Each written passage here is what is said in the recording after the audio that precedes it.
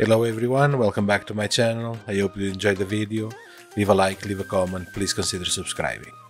First of all, I would like to start by apologizing about this video and the next few videos. Apparently I've been for 2 or 3 weeks recording on 720p instead of 1080 or 4K as I usually do. So sadly this is gonna affect a lot of videos that are very detailed work, but it is what it is. Nothing I can do about it now. I'm working on the cages. I've printed the cages based on the size, the measurements taken on the ship, and I'm using styrene strips. This one is 2mm, the other ones are 1mm. They are all 0.5 thick, and I'm making the cages this way using double-sided stick tape on the sides to hold everything together and gluing the strips together.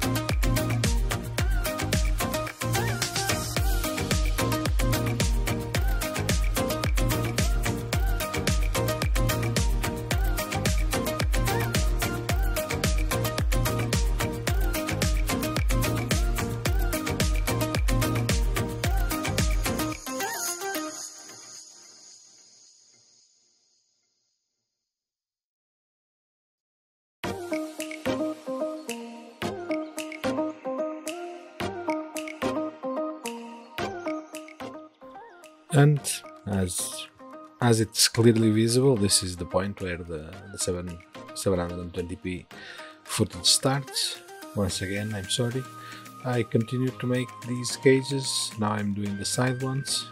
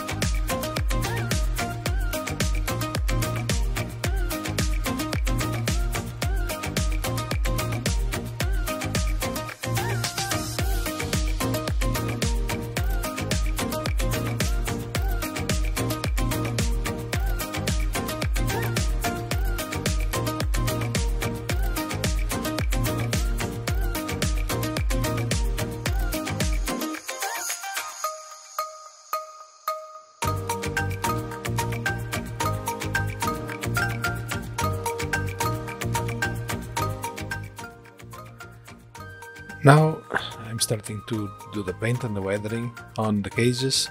I start with a base coat of Vallejo rust texture.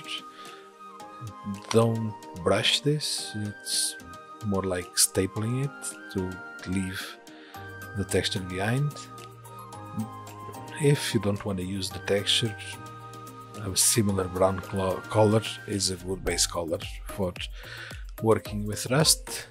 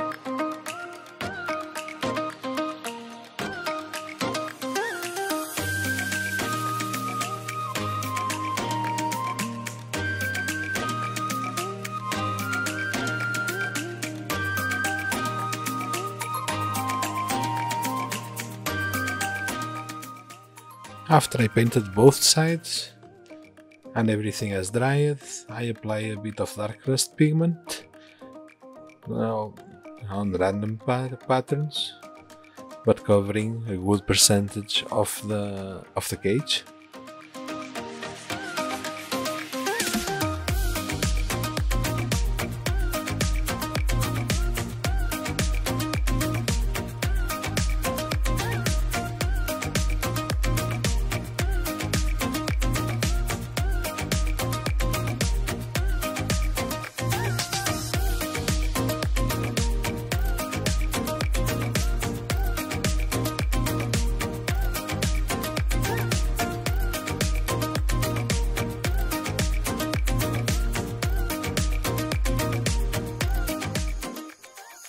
Now I apply a bit of dark rust wash.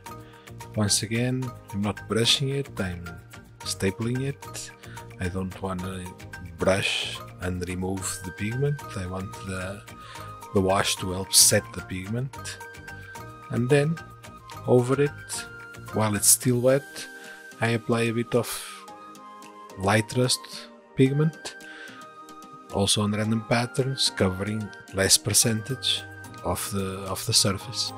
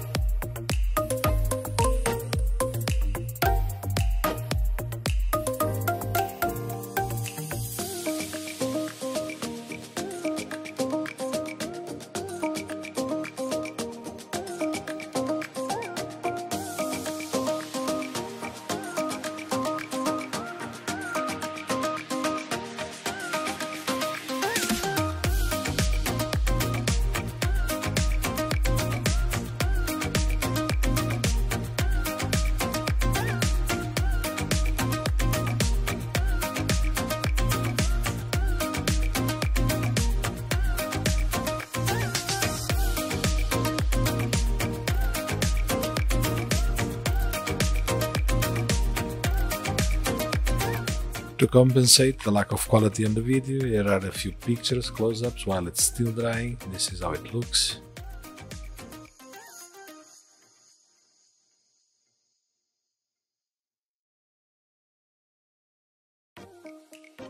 I repeat the process on the other side, but now I'm careful to have the crate lifted up to prevent the pulling of the wash underneath that would ruin the side that we just did.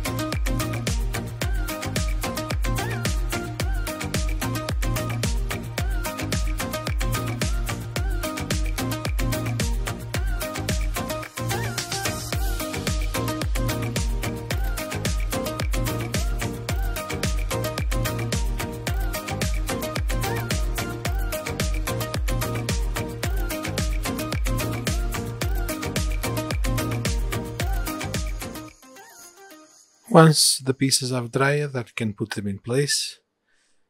It's not easy to see, and I didn't film, but on the next jail cell I have footage of it. I've worked a bit of pigments on the lines between the columns and the ribs where the jail will sit, but it will be better seen on one of the next videos.